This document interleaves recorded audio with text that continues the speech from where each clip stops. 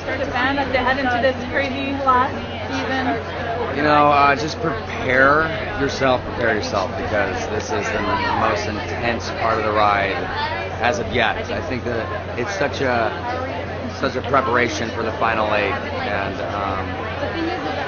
it's so unbelievably dark. Each season gets darker, but it gets dark for the purpose of the story. We don't just get dark to be dark. It makes sense to the story. And it's the most unsettling. It's the most unsettling thing that you will see, and it's very exciting to be a part of.